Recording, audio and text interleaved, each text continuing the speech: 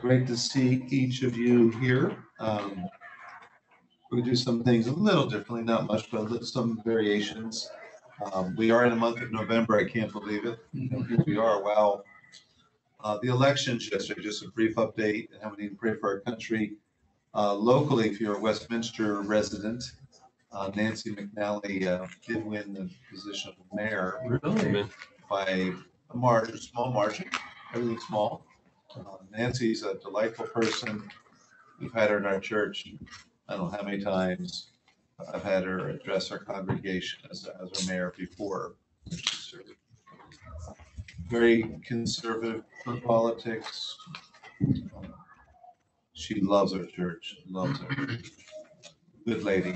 So pray for her, but I was very encouraged to see that in our city, at least 2 of the 3 council seats that were open were taken by conservatives.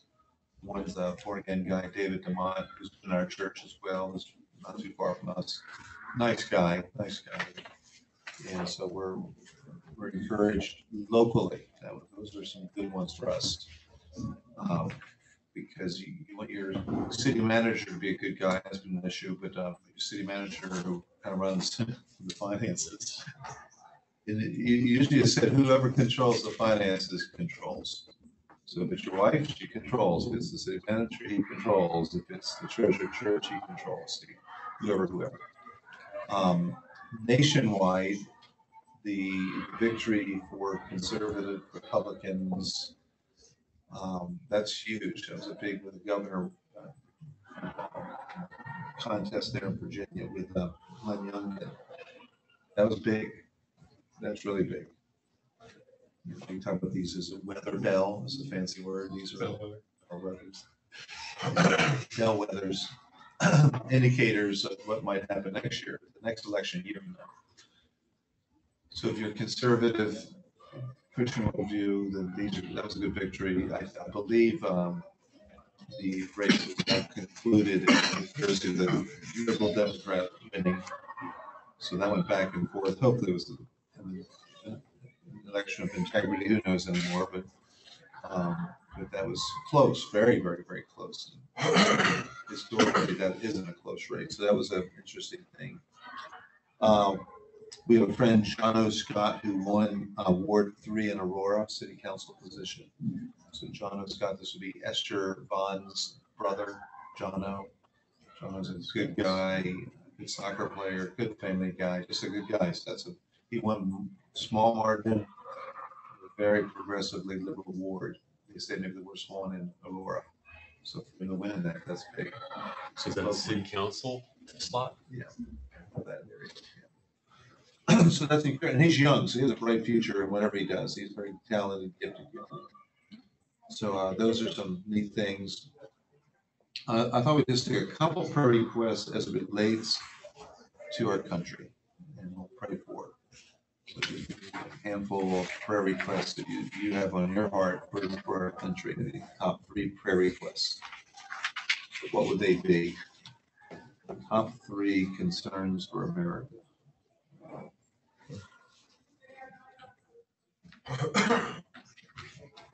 Where do you start? Where do you start? I got one. Life is always, governments preserve life, protect life, defend life. So when government is complicit, supportive, endorsing, permits abortion, that's really bad. Yeah. So that's always got to be very close to the top, if not at the top, when you pray for your country. That's tragic. So pray for our country, and we stop murdering people. Forward. So, other prayer requests for our country. Mine's too close to that, but it's close enough. Essentially, you think of 2 Chronicles 7:14, and we can't even. This country is not in a situation where it can even humble itself and do what needs to be done. However, I believe that there are about 30 of the 50 states that can, that are the God-fearing states, and 20 of them are basically, Romans 1 situation. And we do the example in history of the divided kingdom, Okay. right? And so they lasted another what was it, 150 years. Yeah, 722 to 586, whatever the methods, yeah. Yeah, so it's an interesting thought. It's one of the things that, comes up quite a bit in my conversations is that if the states begin to kind of take back their sovereignty, and regardless of what the federal government says we don't care about a Supreme Court decision. We are not having infants killed in our state. We are not having, all these other just horrible Romans 1 type things mandated on us. We are digging in. Okay, let's pray for our states, the way our government is configured in a constitutional republic. You have state rights, including in Texas, for instance, where Governor Abbott's saying if the federal government isn't going to do their job, then we'll assume our role and defend the border or whatever. So how will that be received by federal government? Probably not well. Hasn't been, and could be. Marijuana thing seems to go in well for states and not caring what the federal government says. Yeah, It only works one way. It's reactive. It only goes one direction. Yeah, right. Right. So when they get a court decision they don't like, they ignore it. When we get one we don't like, we obey it. When we lose, we go home. When they lose, they go to the next court. yeah, very true. Okay, so pray for a country to repent of abortion. Pray that the states that have still a bent, maybe some numbers towards good righteousness, the nation that, the country that exalts righteousness shall be blessed by God. So let's pray for our country, pray for our states. Okay, maybe one more prayer request for our country. What would you say? Well, drilling down into the local level, mentioned the mayor level, that even those elections at city levels, Colorado passed a law here while we were sleeping in the summer that removed the ability for a city to have unjust civil laws against gun owners. So now the city can implement whatever wild and crazy notion they want against rightful gun owners, creating villains and criminals out of gun owners at the city level. So you might be driving 50 feet from one city to another, violating laws in a city. You had no idea that they had created these monstrous laws. And that was done by Polis in the summer, which gives the cities way too much power to generate that kind of law. Okay. Yeah, flying fight. Yeah.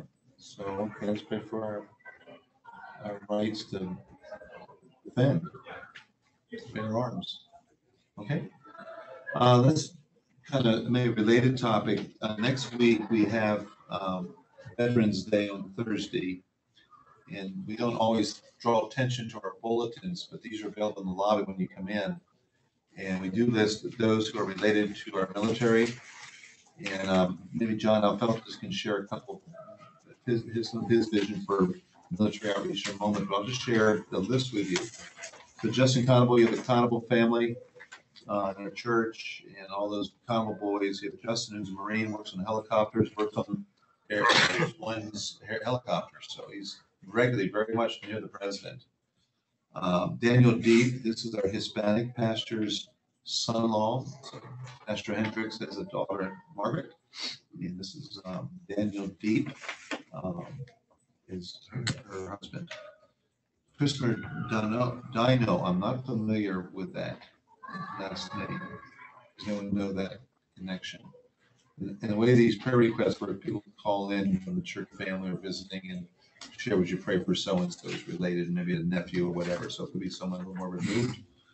One of our deacons, Felipe Garcia, one of our Hispanic deacons, his son Nico's in the Marines.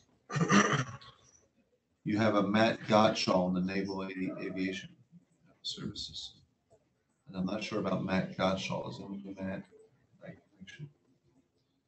Then we have our pastor, Skip Hunter. He should be back tomorrow after a week of vacation. His son Ben Hunter is in the Army. He's a Ranger. He went to the Citadel in South Carolina, prominent military school. And he's whatever rank he's in, he's an officer. Then Ethan flies. He went to the Air Force Academy, and so did his wife. So both he and his wife are AFA grads, and they both are pilots. and fly some unique stuff. And often Skip has no idea where they are. They're not committed to share. Carson Jump, this would be Bill Jump's son. He is an Army chaplain. He also went through the Ranger program, so he understands Ranger. That's a step above in training. You have the Rismas. Both of these are Air Force academies. Ken and Susie. It was neat. Both Ken and Susie are Air Force parents. Susie outranks Ken. So you probably don't rub that in, but Susie was a major. Ken was one under. You're not suggesting. I would never suggest that. If it comes up, I see no evil. So Chris and Nick Risma, both Air Force Academy grads, still they're owned by the government for a while. If you get that degree, I think it's a 6-year commitment or more. Lauren Sides, I don't know her. There's 3 here I don't know. Ezra Truman, this is Sean and Janice's son. He's in the Navy. Mike Wise, maybe there's 4 I don't know. Mike, anyone know Mike? Then Matthew Yates is Jeannie Yates' son, or grandson. So for Matthew Yates, Army. Any other prayer requests regarding the military? So next Thursday, my son's doing a barbecue at his company in Wellington at Western Hardwoods. If you are interested, if you're military related, I know he would be pleased to have you. I need to know a little bit, some numbers for them. So he was planning to do a certain dinner, and he was meeting with his financial consultant and was sharing how the company's monies are used, actually how his personal monies are used for military stuff. And the guy says, man, I love what you're doing. What's the next event? He said, next Thursday. And the guy said, just tell me the bill. I'd like to pay for that dinner for everyone. Oh, wow. So Jim's, he thinks he'll do it, but you never know. He's never done it before. So, but pray for that outreach on Thursdays up there, Thursday next week. Pray for our veterans. Several of you have served. Thank you for your service. Let's pray for our military our young people here. Anyone else to add on the military? Your son Benjamin's in the National Guard. All right. Let's pray for Benjamin, National Guard. Kentucky. That's right. National Guard. One of the bowler boys is, I think it's Micah Bowler. Yeah, Micah Bowler went in the military. I forget which branch. Navy. He's in the intelligence community. Yeah, he's a sharp kid. It was, I think, life-changing in a good way for him so far. All right. Anyone else to pray for? So when we break up tonight, we want to pray for our government, the first level we talked about, and then we want to pray for maybe we get in groups of 3, pick a couple of these guys and pray for them, pray for their families. Okay. We then have the Sunday coming up with Ben Peterson coming. Ben's passion is working with young men, training them in life, and then also wrestling. He was a gold medalist in 1972. I've not met him. He's a friend of Paul Trigg's dad. Paul's used him for years. Ben's coached for, I think, 30-some years at Maranatha Baptist College wrestling. So he was coming in to do a youth wrestling clinic. I was having lunch with Paul, and he said, I'll talk to him. Maybe he's open to speak. So he's coming in on Sunday. So it will be special. Did any of you watch Ben wrestle in 1972? So he's a Wisconsin farm boy. He's the youngest, I think. They're just farm strong. There's a difference between farm strong and gym strong. I don't know if you know what I'm talking about. There's 2 different strengths. The guys on the farm, they're just always working. There's just a farm strength. They're just strong. They're just strong. Then you got guys who they couldn't tell you where milk comes from, but they'll get into the gym and they'll pump iron, and they're powerful too. But it seems to be a different type of strength. So the Peterson boys grew up working the farm, And in 1972, Ben wrestles and goes all the way through and wins it. And the way he wins, did any of you see his victory, how he did it? He was behind and out of nowhere just absolutely lifts the guy up out of nowhere. I mean, there's no way. You look at the move, you have to Google Ben Peterson 1972 gold medal. You're not going to believe what he did with just like 10, 15 seconds left to get a 2-point reversal to win the thing. So is it freestyle or Greco-Roman? Greco-Roman. Oh, Greco-Roman. Okay. So you need to see it. You need to see it. His brother loses to the Russian in his weight class. So his brother loses. Dan Gable, who was my hero growing up, Dan Gable, they're buddies. And Dan only loses once in his whole lifetime. And when he lost that match in high school or college, I forget what level, he said, I will never lose again. And the word was sent out throughout Russia that Russia would pay an enormous amount of money for anyone who would train and beat Dan Gable. And Gable would, his training was very focused and intense. He would take a set of cards, 52 cards, and flip the card over. Let's say it was a 10. He'd go down to 10 push-ups. If it's an ace, 20 push-ups. If it's a 3 push-ups, and he just go for the whole deck. Just a beast, you know. And just total attack mode. Well, in 1976, Ben and his brother John, they go to wrestle, and Ben gets beat by the same Russian that beat his brother in 72. So they have a common denominator. Ben and his brother both lose to the same guy. One in 72, one in 76. And you should see that Russian. He is a beast, an absolute beast. So some really great stories, but more importantly, Ben has had an international impact of the gospel as a result of his international competition. So really look forward. We want to pray for that for this Sunday. Probably for time's sake and for memory's sake, maybe we should pray for these things we just mentioned right now by just maybe a couple of us praying, and then we'll hit our lesson, and then I'll share some of the prayer requests with you here. So, Bob, why don't we have you start and have you pray for our country, repent of our abortion, pray for those 30 states, pray for our city level here. Praise God for some victories. Let's pray there, and then Sam, would you mind praying for a couple of your peers or your age on that list? So I'm going to have you pray for just maybe 3 or 4 of those names. And then Troy, if you pick it up from there, that would be great. Let's just pray and then we'll get started. John, before we start, John Alphaltis, if you could share, what is your biggest burden for the military that we can pray? I'll close that. I'll pray on that one. We're going to do another honors burial.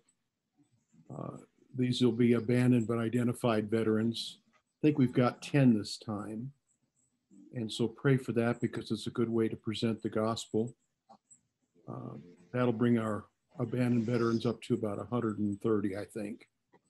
But can you explain to the men what that actually involved, what this is about? It's an unbelievable story. Well, a number of years ago, the VVA, the Vietnam Veterans of America, learned of veterans on a shelf that were abandoned but identified. And a lot of them were just sitting in crypts. So we started with Crown Hill and a number of other ones, Olinger, and I think our first veterans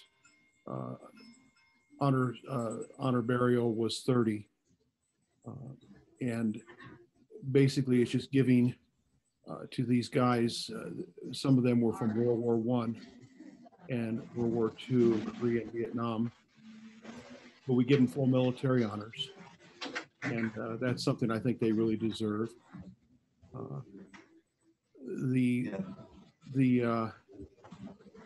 I'm not thinking a lot really good right now, Pastor, but I'll just say this. The model of the Vietnam Veterans of America, never again will one generation of veterans abandon another. And in doing the honors burial, we're able to honor veterans from all wars.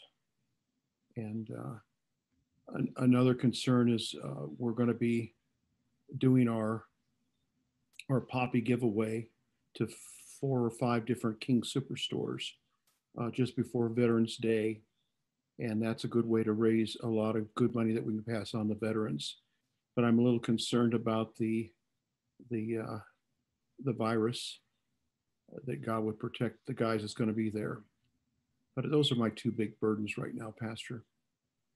Thank you, John, for sharing, and thank you for your part in both of those. And those honorable burials are just amazing what you guys have done over the years. So thank you. Okay, why don't we pray, Bob, and then Sam, and then we'll close, then we'll get to our lesson. Okay. Dear Lord, we just come to you in a spirit of thanksgiving because of the positive results from yesterday. But we understand that we've got a long way to go. And Lord, really the heartfelt need in this country is we need to turn back to you. This is a country that has a tremendous amount of blood on its hands because of this abortion situation. This goes all the way back to 1973, Lord. We know that this is multiple millions and millions of children. You can't get any more innocent. And this Holocaust is a distinctly American Holocaust. And we understand that this is several times worse than anything that occurred in World War II, in terms of just the bureaucratic slaughter of little children. And Lord, we just ask you if it requires judgment to get this country to turn our hearts to you and to understand that you will not be mocked in this area, and that there is such a thing as judgment, and that you have withheld judgment.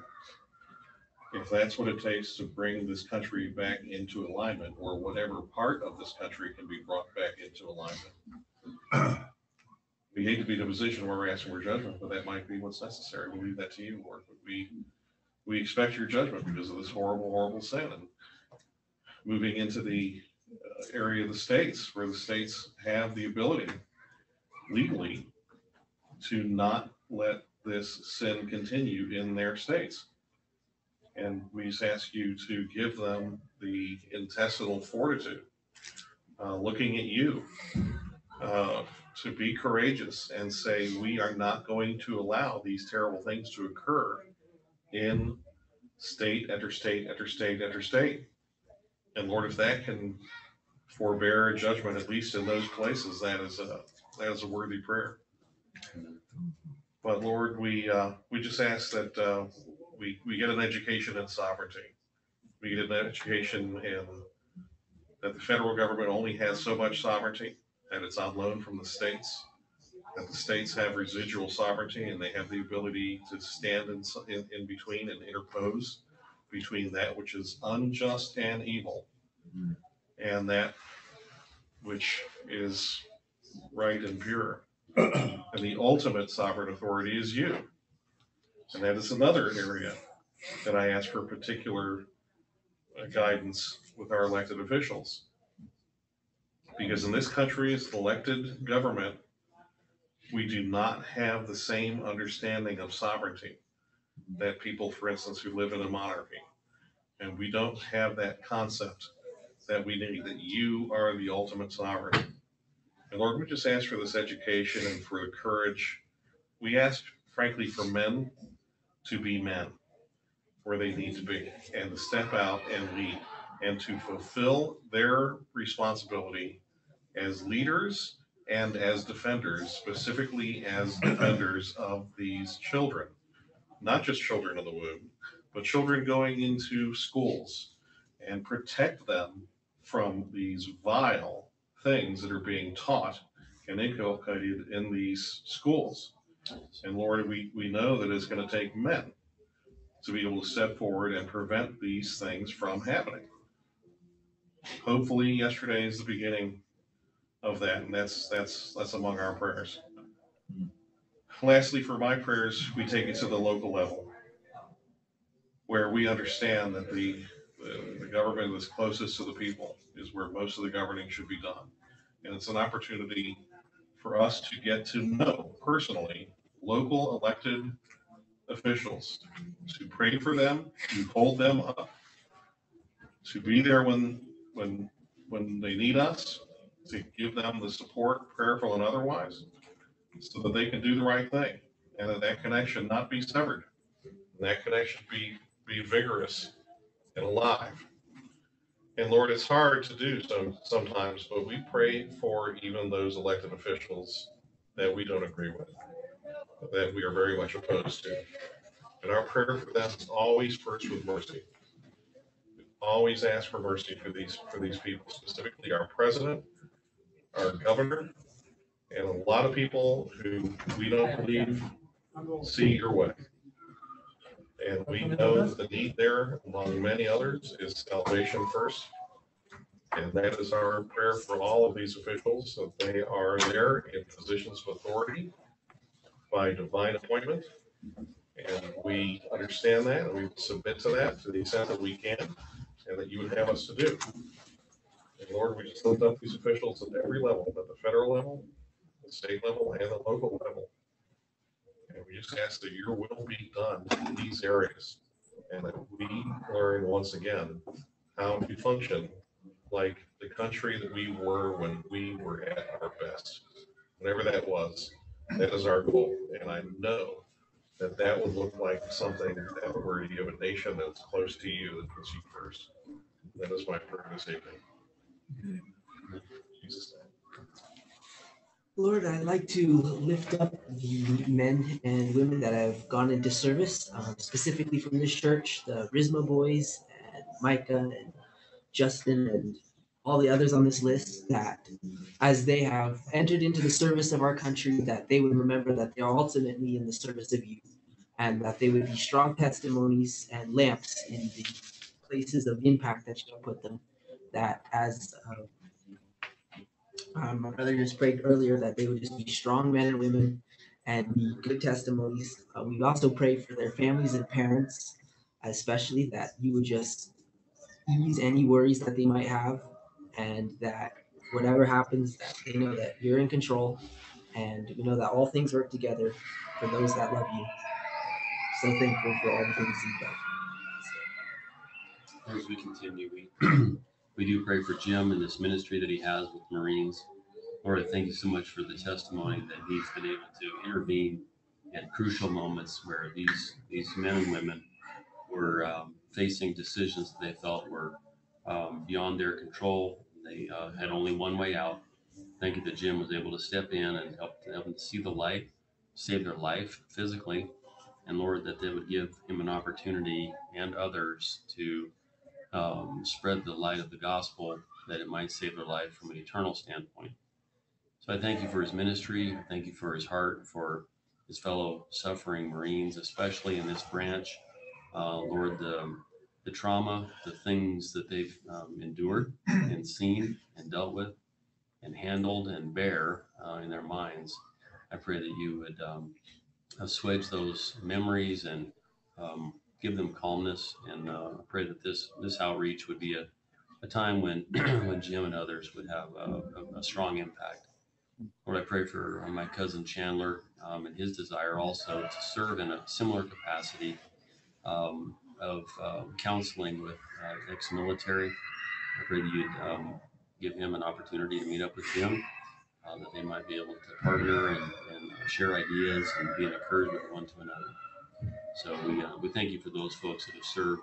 Thank you for John Alpeltis, Lord, and even as he's going through his own battles here with cancer from Agent Orange, that you would give him strength as he's doing battle on the physical front. And Lord, also as he's encouraging and bridging that gap to a generation of soldiers, Lord, that is needing care and attention. So I pray for this ministry with King Supers, that you'd protect the folks that are there participating, and that give them just protection to this season. And we also thank you for the honors burials and the credit where credit is due. Thank you for the service of these men and women, Lord, that were apparently abandoned. Thank you for John's ministry and bringing them an honorable burial. And Lord, that there might be folks within John's earshot of the gospel that would hear the truth of your word, and that the seeds would be planted, or there may even be a great harvest. And so we pray for John's ministry as well.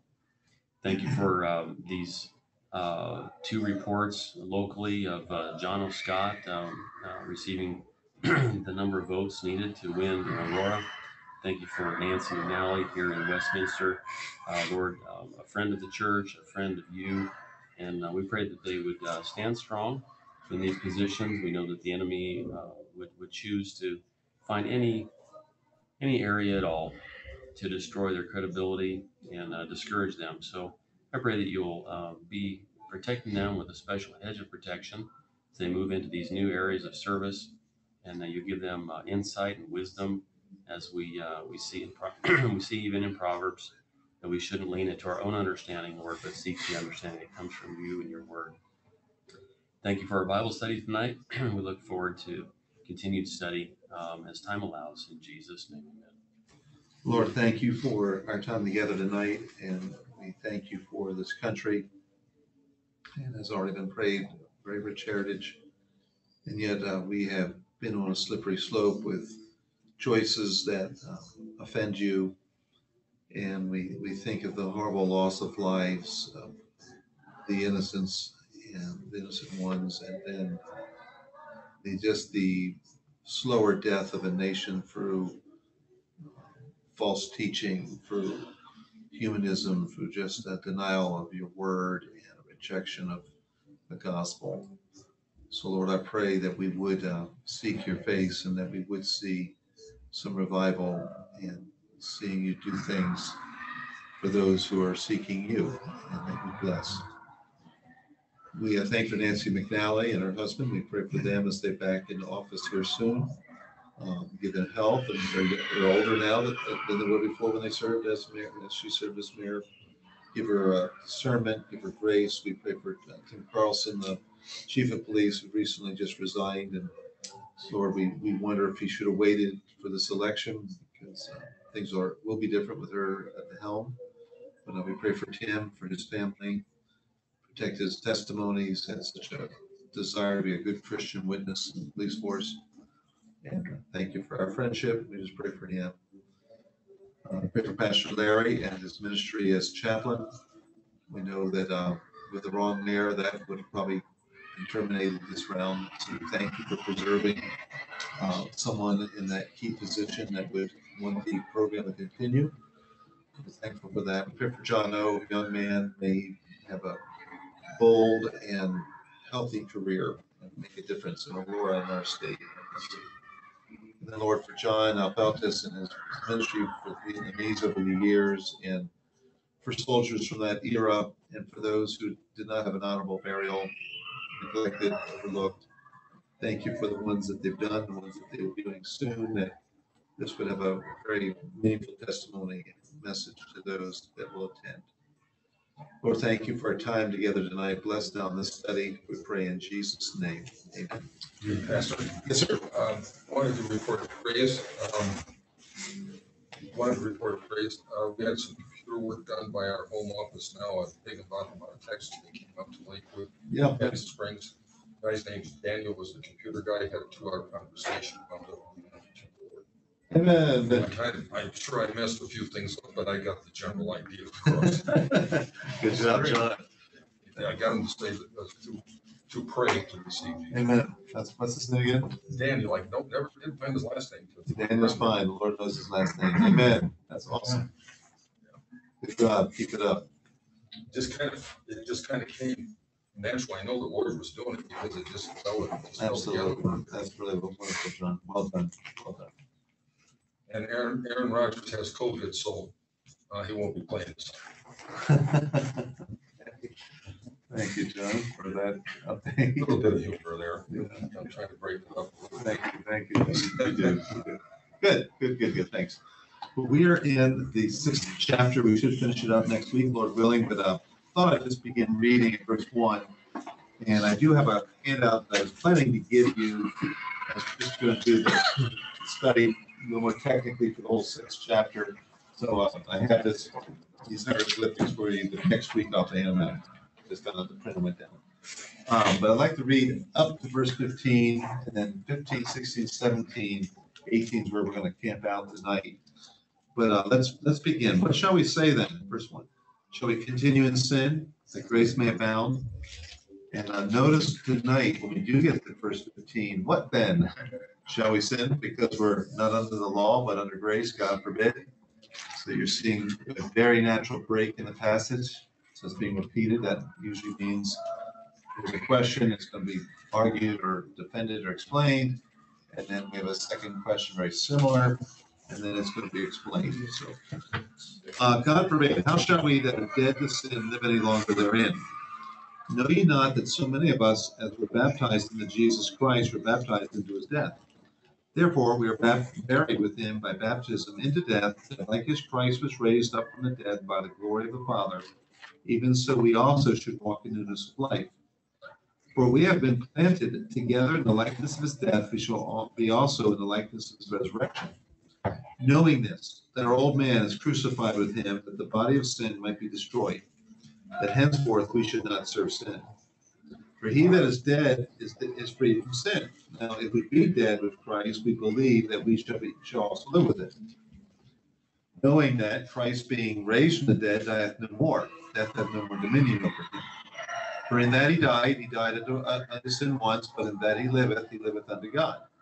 Likewise, reckon ye also yourselves be dead indeed unto sin, but alive unto God through Jesus Christ our Lord. Let not sin therefore reign in your mortal body, that ye should obey it in the lust thereof.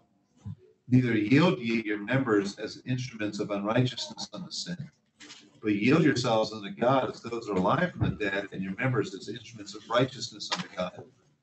For sin shall not have dominion over you, for you are not under the law, but under grace. What then? Shall we sin because we're not under the law, but under grace? God forbid. Know ye not that to whom ye yield yourselves servants to obey, his servants ye are, to whom ye obey, whether of sin unto death or of obedience unto righteousness.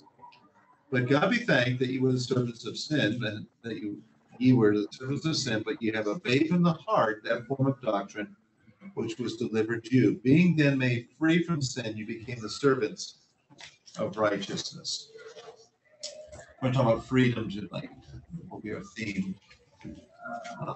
We have a friend, Jim Bird, who will be with us, Lord willing, in March. Jim has written a number of excellent books on sanctification, reviews and quieting and raising soul, a number of really, really good works. And he'll be part of our counseling conference in March with Kevin Burton from Georgia, Jim's from South Carolina, and then our own Ed Bulkley from here. And the topics be freedom from addictions, life-dominating sins. And Jim's put together a ministry called Freedom That Lasts. So really great things, freedom, but that continues, freedom that lasts. So we're really praying, like you joined now with us, that we would have a really wonderful conference for our church and for other pastors and people from age. And as a result, we will want to do a better job discipling people who do not have freedom. People who maybe have professed Christ, but they have some life-dominating sin. And what could be an example of a life-dominating sin where man is just seems to have a grip on someone? What could that be? I mean, obviously, almost an infinite list, but what would you say comes to your mind on life-dominating sins? Sins that just control. Alcoholism? Okay. I was going to say chemical dependency. Drugs, not alcohol, drugs. Sure. Anger, unrighteous anger, or righteous anger not dealt with properly, that turned unrighteous. Okay, so anger issues. Pornography. Pride in your own accomplishments. Yes, thank you. Pride. Look at me. Look what I've done. That can be a life-dominating sin. Anything else come to your mind? So if 10, 21-year-olds came to your office and they said, I'm getting married, I'd like to, I'd like for you to counsel my fiance and I, and we're going to get married in 6 months. How many of those 10 do you think are having problems with pornography? How many have had problems with pornography in the past? Of the 10, just what would you guess? If you asked them, have you ever had any problem with pornography in the past? How many of those 10 would say, yes, I have? What would you guess? All 11 of the 10? Might be one who doesn't, like 8 or 9. Okay, 8 or 9. Okay. First of all, pastors, they wouldn't need to counsel me, they have to counsel my fiance. So Okay, so that's a sin of pride. okay, sure. So both are gonna need some help. So let's say it's 8. You know, thank the Lord, there's a few Daniels out there that have purpose in their heart that they're not gonna defile themselves with anything.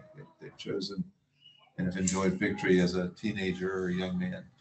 So let's say 8 out of 10. So let's say that's a close percentage.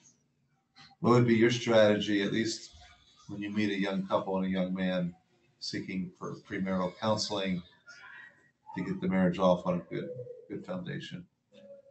What would be your strategy? I want to look around first to find out if they've received Jesus as Lord and Okay, Savior. so definitely find out their spiritual status. Okay. And everything kind of All right, shoots. foundational, absolutely good, excellent. In terms to like combating a pull toward pornography, like I'd feed their like all their search histories to the other person. That way, like they're accountable to each other. So anytime they would go somewhere, it would show up on the other person's like history log. Okay, so there are techniques in the world of technology to safeguard and build in accountability and more eyes. Okay, so you might want to talk through a strategy of purity from this day forward. Okay, some things that could help. So if the guy had a big pornography problem, does he share that with his fiance, or maybe just put that on, brush that on? How do you handle that one? You start counseling, the guy's transparent and says, yeah, I have no problem. But I'm gonna get married, that's gonna solve my problem. Marriage is gonna solve my porn problem. Okay. I'd refer him to you. Oh, thank you. All right. So, so how would you determine, is this something I should share with his fiance? A young men's study that I've been attending, Okay. We actually brought that up as like a discussion topic, and one of the speaker's main points was like you'll never love another human being more than God. So if your relationship with God isn't very good, like what makes you think you're gonna be able to stop for another person? So it's basically like you can't. That's impossible. An argument greater to lesser. Yeah. Okay. Very strong argument. All right. So what did your group say about telling the fiance that you have a current problem? Some of the more like public school minded kids are just like, it just depends on the girl. Like some of them are okay with it. So they're like, that's the easy workaround. But most of them were just kind of like, you have to deal with it. Like, but they didn't really have a good answer. Most of them couldn't figure out like how to just like pump the brakes, because it's a very like internal struggle, as like with most addictions. And so you like want to overcome it on your own strength. So there's like the self pride that's like, well, I could just take care of this. Like I won't tell anyone. I just gotta keep committing. I gotta dedicate, and like maybe, but that's like the statistical anomaly. Like usually, you like that's the way God works. You have to be humble with other people and ask for help. Okay. So. Do you think a wife can be helpful in this area as accountability? After you're married, I mean, now you probably still need marital counseling. Like yes, but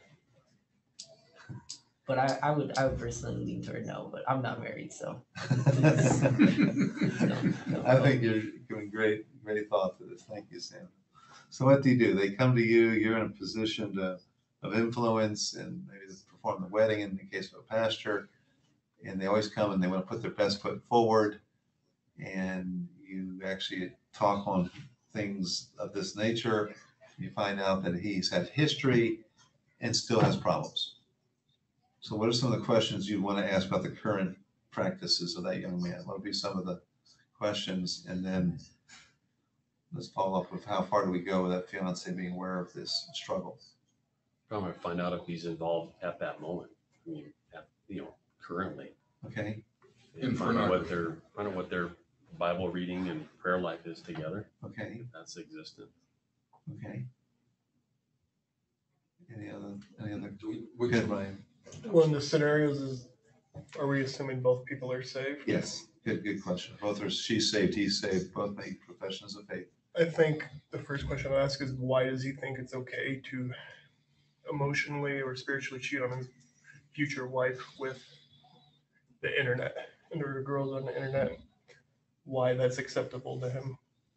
Yeah, okay, great question. Okay. Anything else you'd want to ask him? So you're assuming we already know they have a pornography problem. He's admitted it. This is a case study where you've asked, have you had a history of pornography? Yes, and you probe a little bit further, what does that history look like?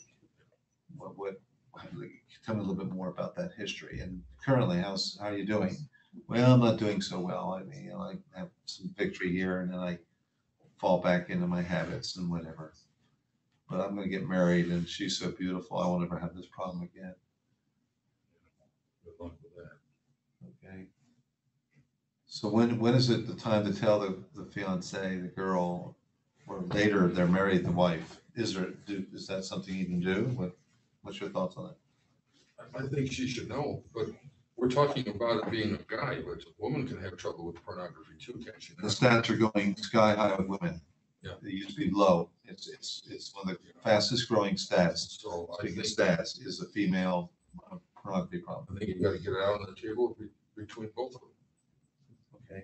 I'm a pretty direct person anyways, you know. Okay. So who else would agree with that or disagree with that? And why? I'd agree with it, but it would have to be under the right circumstances. I mean, you have to disclose that with support for the other individual, whether it's the guy with the problem or the gal with the problem. There has to be somebody to support both people and help both people deal with the hurt or the damage that's done. Yeah, that's an excellent point. This is when you're counseling, sometimes you're helping the individual struggling with it, but you never address the person who's been hurt by it. And that person needs often needs encouragement and help too to work through it. That's a very good point. Often overlooked. At what point do you want to have a degree of mercy as a counselor? I mean, Sure. but at what point do you draw the line at mercy and all you're doing is enabling, giving the guy a free pass or making him feel that way, or the woman, and get down on this thing? I mean, I don't know, I'm not using the right words, but I think you know what I mean. No, it's a tough one. As a counselor, sometimes you'll reach a situation where in your spirit, you're saying, yeah, this is not a good situation. I don't think they should even get married until there's a victory. That is a really tough spot. And that's where you've got to just really seek the Lord. And I've had to do that with certain situations where I've said, look, you can go before you get married. That's you're going to do what you're going to do. But I don't feel good about this. I feel like there's a real problem here that's not been corrected. And I think you're going to take it into your marriage. I think it's going to wreak havoc. And especially if the lady doesn't even know the issues.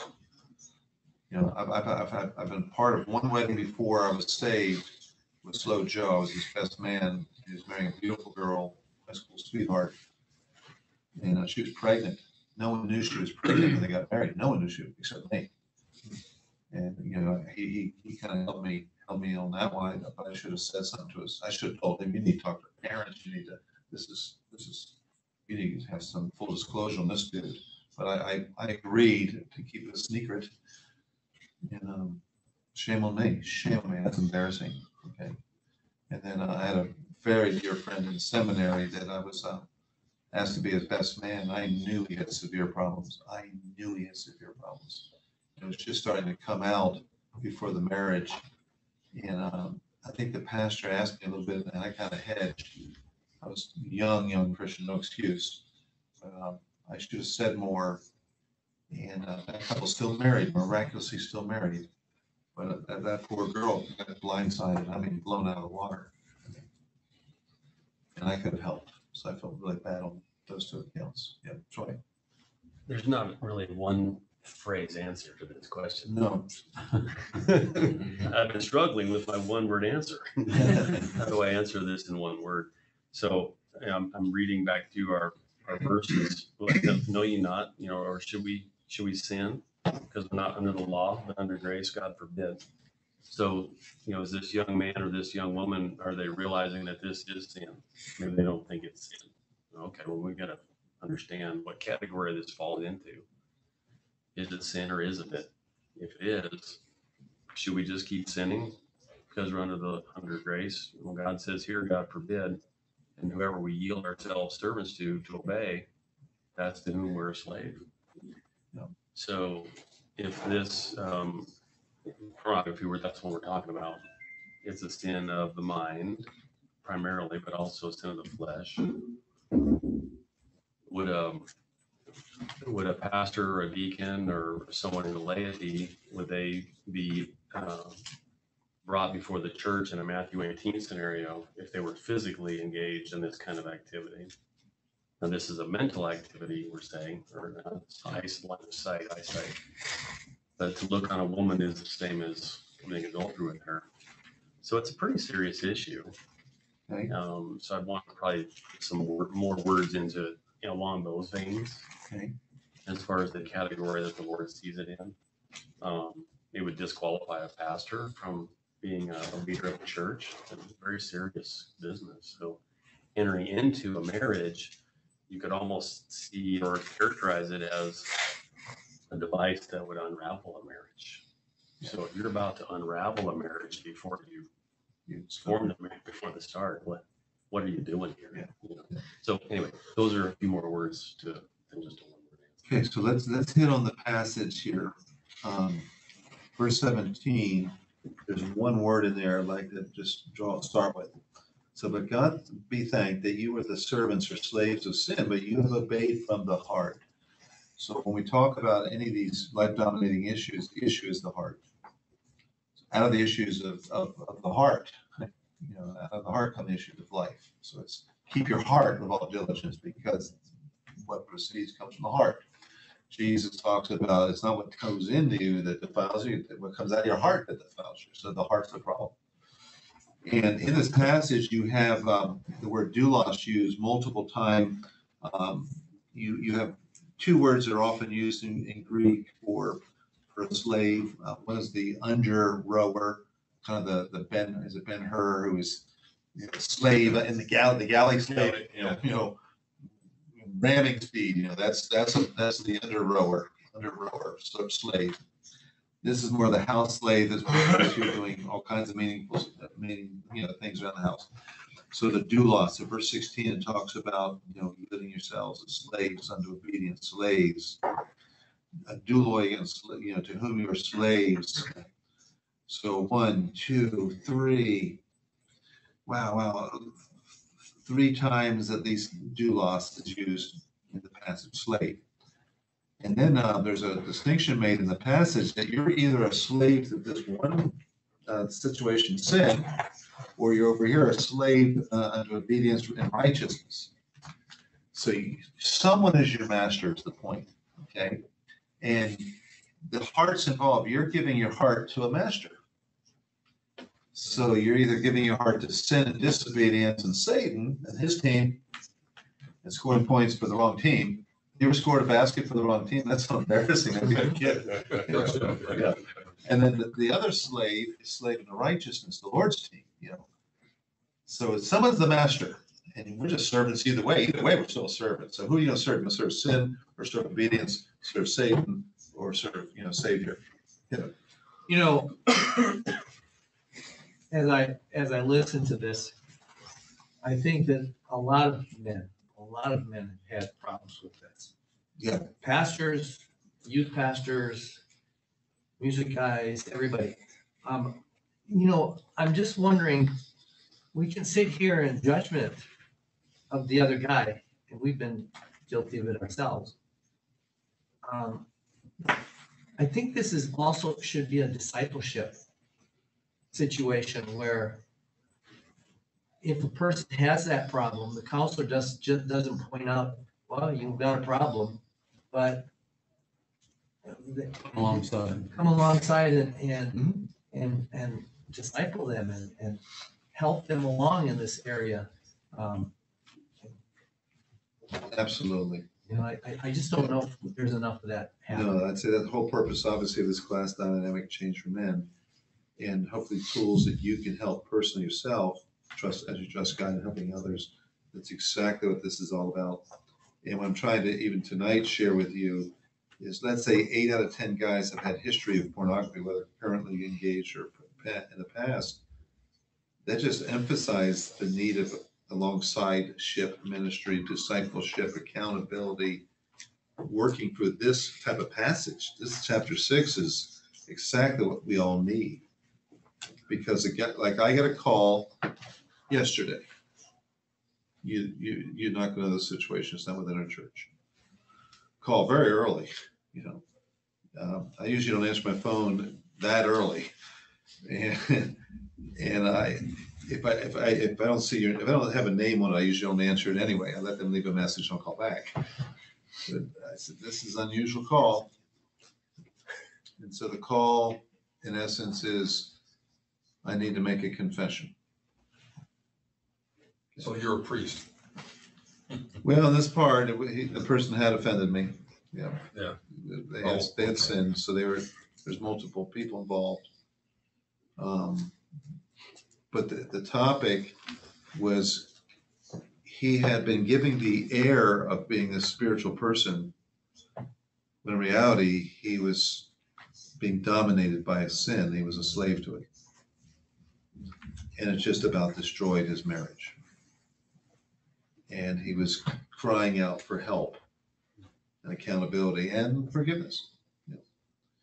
And the word it was repeated was freedom. He says, I'm so thankful. I feel like for the first time since I was 13 years of age, long time ago, first time I feel like I have freedom. Yeah, with God, I've confessed, and with my wife, I've confessed, and there's several things I've done in the process that also affected you and others, and he was just getting clean. It was freedom. It was just freedom. Okay, so with forgiveness, the power of forgiveness. But there was also in that conversation looking for help, and come back with Kevin saying, "There's not enough help out there." Yeah. You know, we're critical of others when maybe often we have the same issues. We do not help people the way we should. And, you know, Paul says, take heed lest you fall. You better take heed, Betty. You know, when you hear someone else struggling with you, can do the same thing apart from grace. So this freedom theme, let's walk through the freedom theme here, because there's a passage, there's a couple things here that relate to whatever the dominating, and we've been picking on one, and it's such a problem in our culture today. So let's begin verse 15. I'm just going to give you a very stilted translation. You don't have my sheet in front of you, but I'll just give you a very careful exegesis. So what then? Or what therefore? Shall we sin? That's future tense. Shall we in the future sin? Yeah, whether that's 5 seconds from now or 5 days from now. Shall we sin because we are not under law? But strong contrast. In contrast with being under law, not being under law, we're under grace. So that's a big theological topic. The main purpose for the law, what was the main design for the law? Point out the sin, point our way back to Jesus. Okay, so law definitely was used by God as a schoolmaster to point us to Christ. And what that process looks like, it brings us under conviction, illustrate we're a lawbreaker, we're sinners. Okay. So now that we're saved, we're not going to throw away the moral law of God, that's for sure. But we're under certainly grace, and because we're not under some, let's say, legal obligations, we're not going to sin more.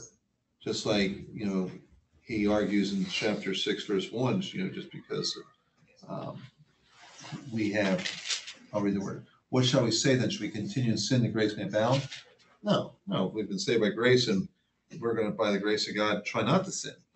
And now that we're saved here in chapter 6, verse 15, God forbid, we're not going to want to sin more because we're not under this law, all of it.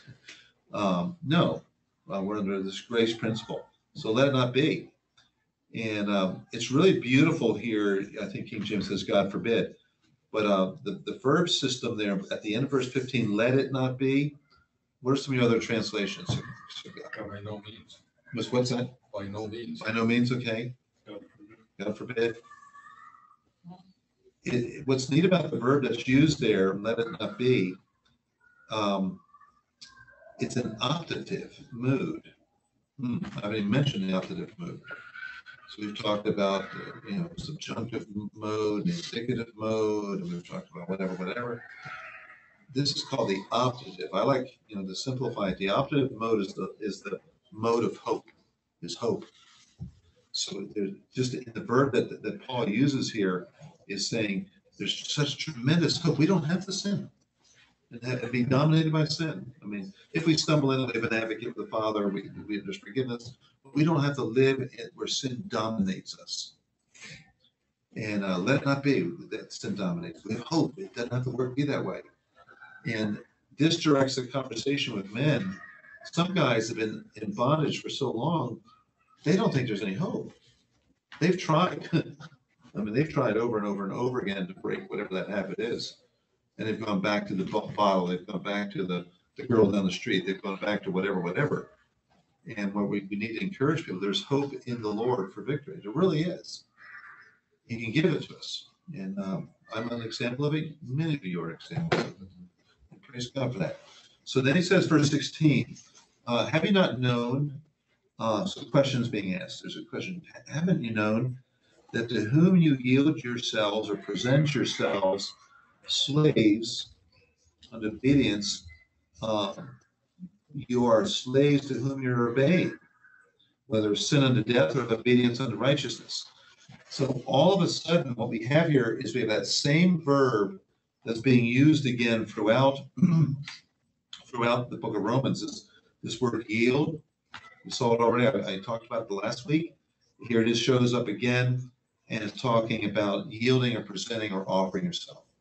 So you've got to view yourself, okay, I can either offer my attitudes and actions, thoughts, actions, and offer them to sin and the devil, or I can offer these members of my body, my being, unto God.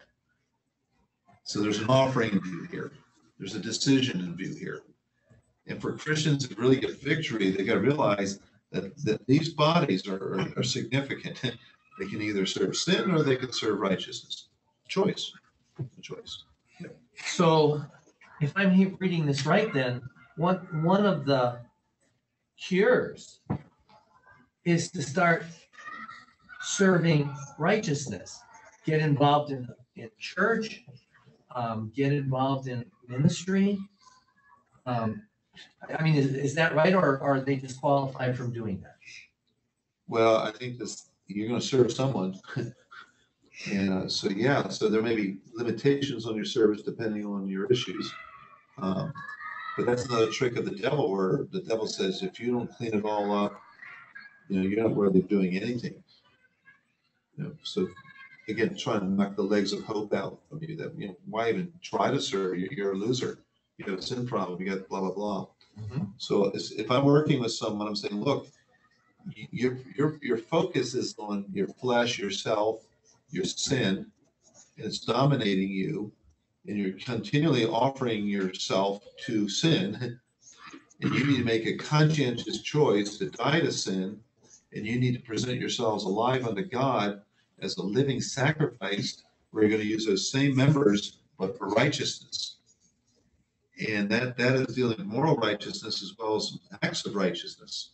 So there's got to be some service involved. So we just had a mulching project. I appreciate whoever helped with that mulch. And then the time before we were doing the mulch a few weeks ago on that big work that we had.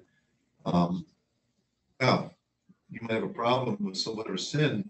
Probably got to do mulch, right? Mm-hmm. You probably can beat this or that. I might not be preaching in the pulpit on Sunday initially, but yeah, service is critical because you've got your mind conditioned into serving yourself and what your flesh is hearing voices. Okay, that's the verb that's used here. Let's look at it next, where it says, have you known to whom you present yourselves slaves on obedience, to whom you are obeying, whoever you're listening to, is the idea there is hupokuete, whoever you're listening to, and you yield to it, that's your master.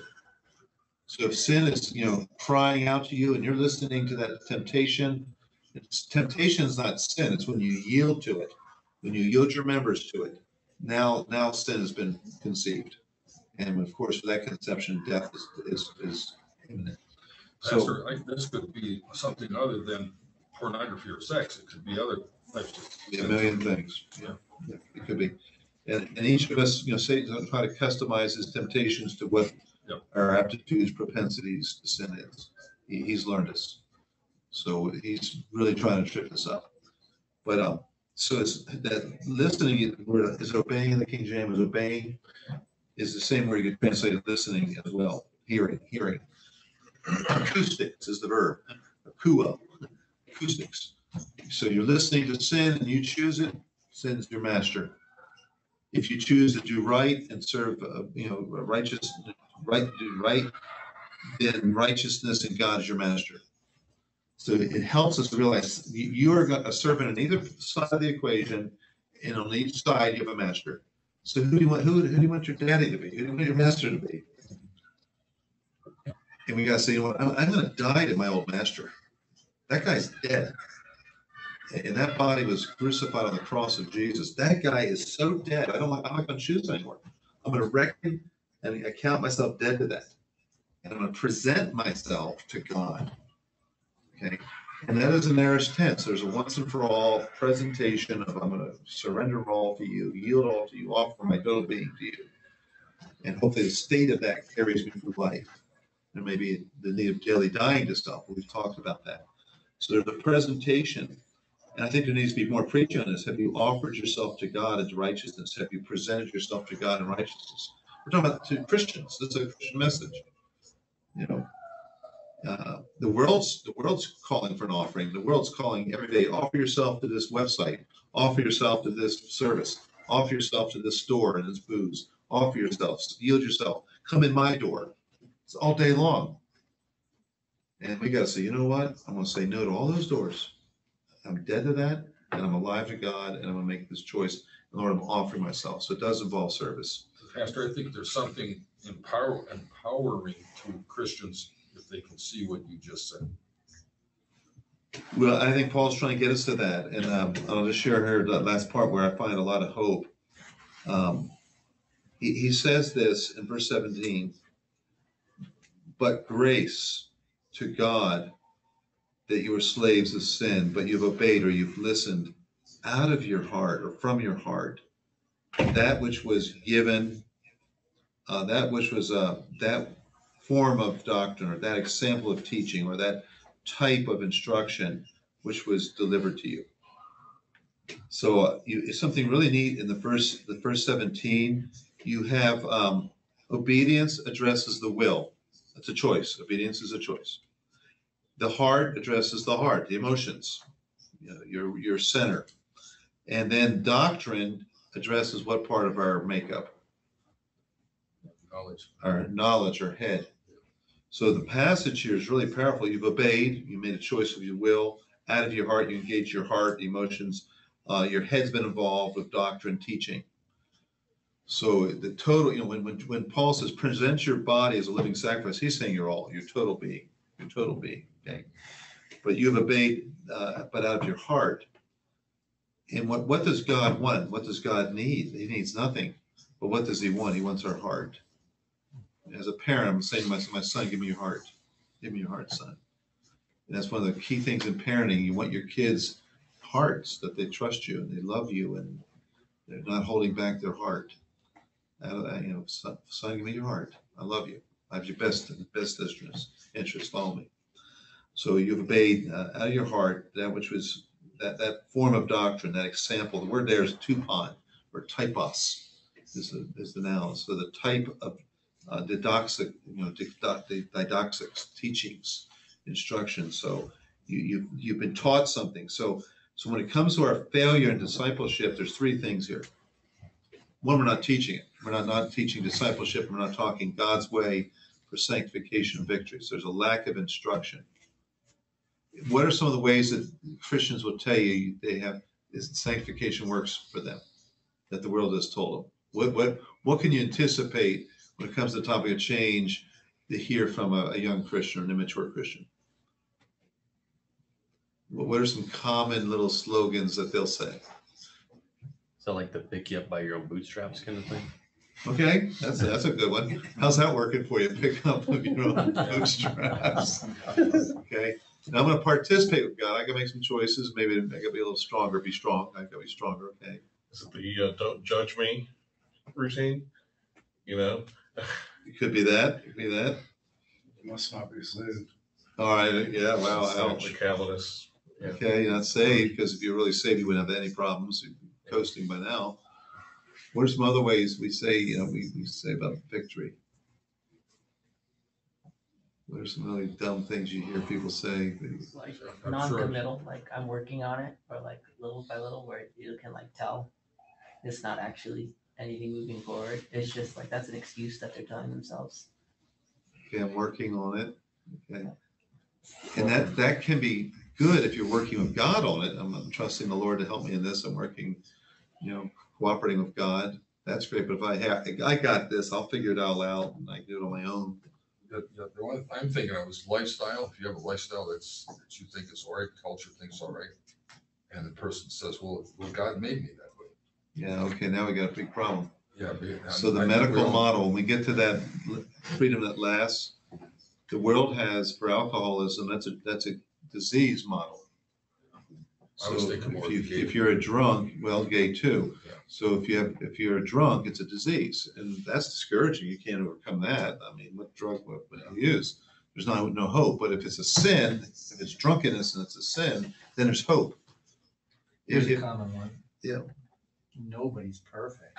Yeah, that's a bow out. I think that's no one's perfect. Any other things you might hear? There's a bunch of them. Start listening. So we're not teaching is the point. We're not teaching biblically how to change. We're not doing it. The heart. How important is the heart?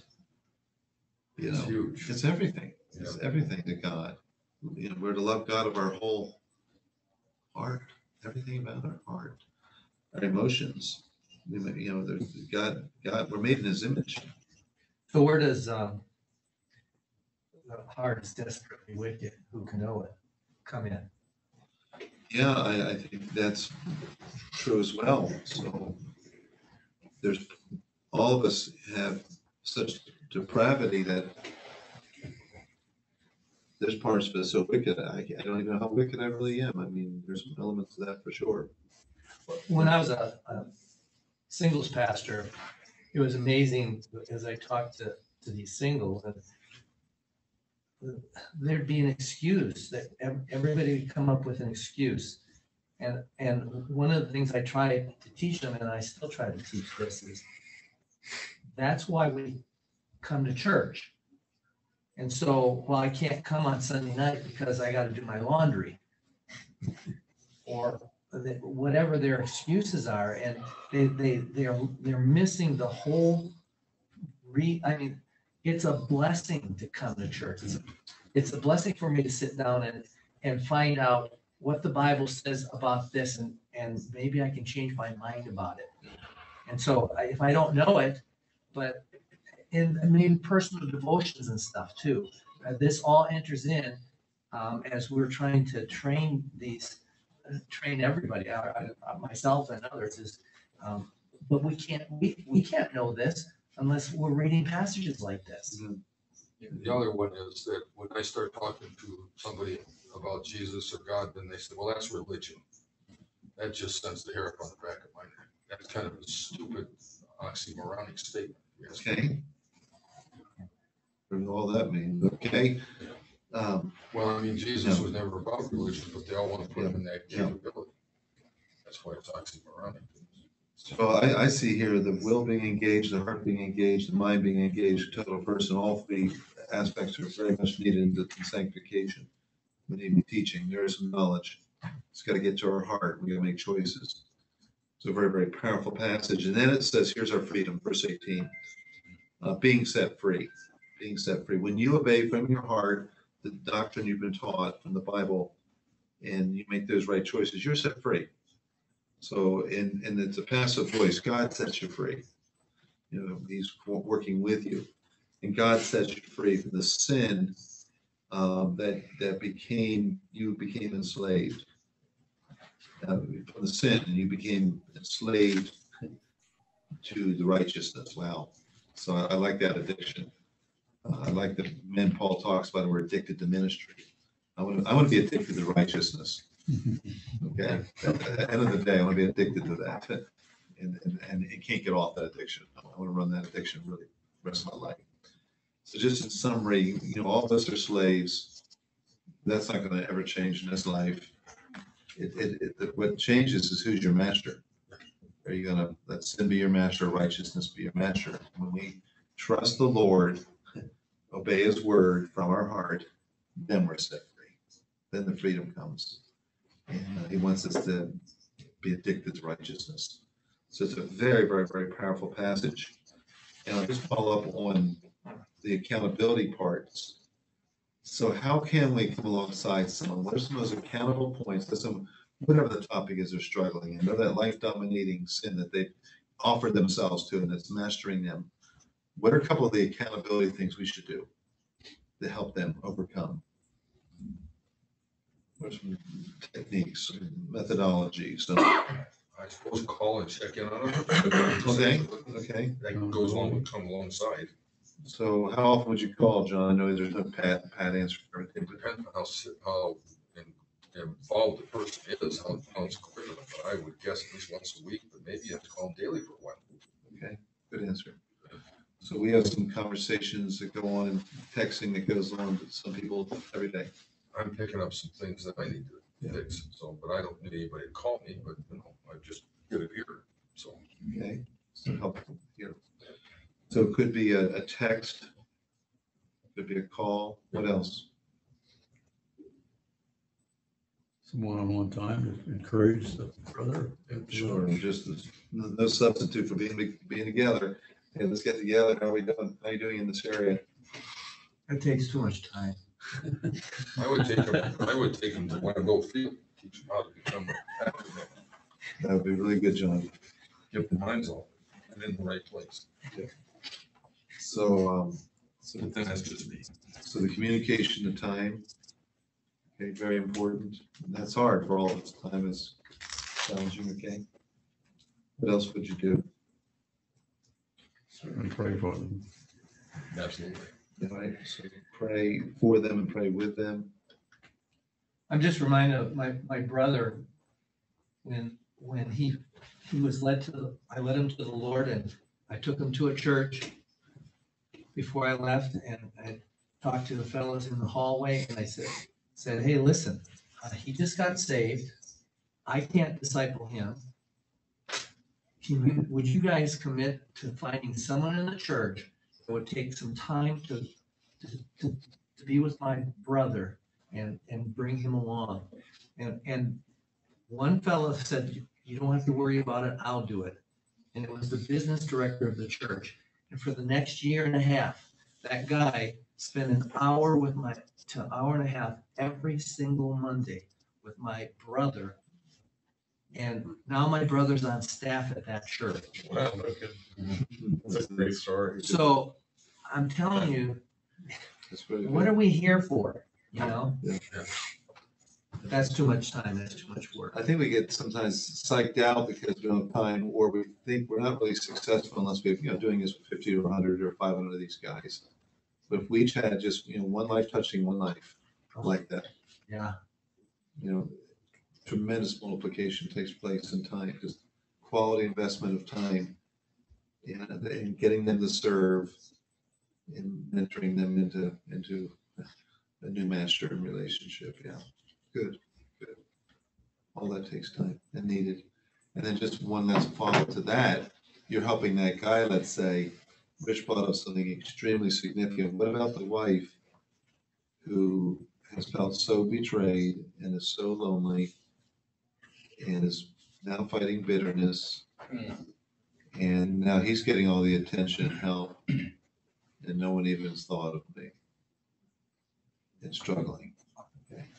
So when you have a wife who's been offended, hurt, betrayed, a lady needs to come alongside her and have some Bible study and encouragement and get healing, get some healing. So there's not bitterness in that home, some victory with both of them. can move forward. So very, very powerful. Okay, I think we'll close here just for time's sake. I had something I think we'll do next week on a prayer topic. I think it'd be really helpful. Okay. I think this chapter 6.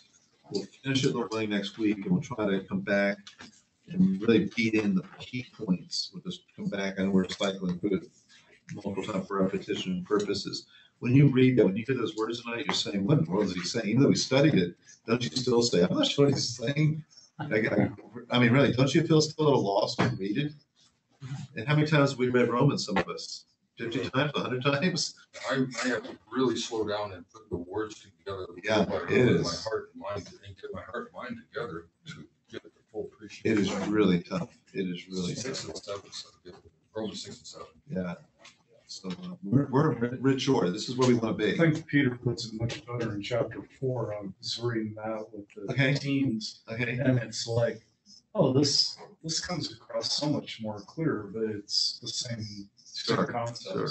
You remember the passage you had in mind? It was First Peter chapter 4, 1 through 19. Okay. Was the one that, I mean, I've been doing it with the teens and doing accountability with Pastor Nathan, and we talk about once every other week. He calls and we pray and discuss issues and stuff. But yeah, I was amazed. I was like, oh, this sounds just like Romans chapter 6, except in a little bit plainer English. It's Peter who writes about Paul. What does he say at the end of his epistle? And Paul wrote things that were difficult to understand, where men rent them to their own destruction. I get it. Paul's tough. I've got to read through this, and I've studied it, word by word, phrase by phrase. I'm still saying, say what? What are you saying again? So we got to keep coming back. At least I do. Stacks of commentaries to give you another idea. Oh, I got plenty of those. Yeah, same problem. What in the world is he saying? I need to get it. I need to get it. But pretty soon you start realizing there's two themes: reckon dead, and present, yield, alive. So something negative dead, something positive alive. And that's the two watersheds are going, everything's flowing into 2 points here. Count yourself dead, offer yourself alive unto God. You get union with his resurrection, you're in union with power and life. So is it stop doing this and start doing that? Yeah, put off, put on it, you could say. Yeah. So what are you doing in the church? Are you doing anything over here? Hey, come listen to some Bible verses with some kids. Okay. That kind of stuff. Well, I think plug for Moana, Kevin. Oh. I think God uses guys like Kevin who confronts you right to your face. How many would like Kevin as your accountability partner? Anyone like I'll Kevin? pass. I need a Kevin personally. Depends The upon how beauty we of get. Kevin, he'll confront you to your face and behind your back. And then he'll Ow, tell you he did it behind your back. no. Depends how he did it. If he was mean about it. You know what I said the other day about you to so-and-so? I know as I've coached enough, kids need two types of coaches.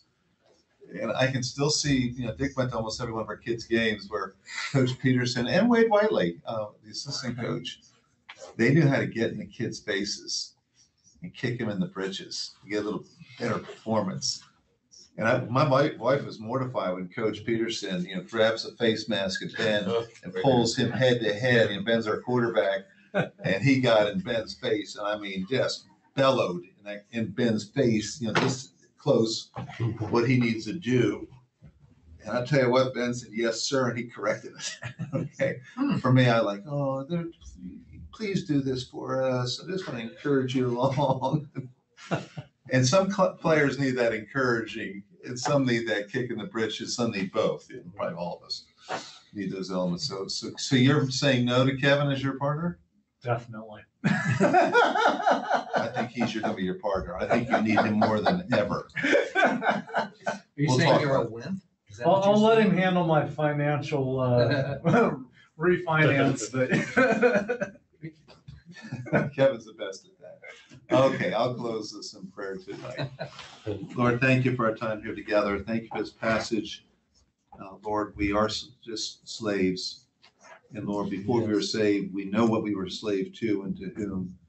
We were a slave of Satan, and he was a nasty slave master, a horrible Pharaoh.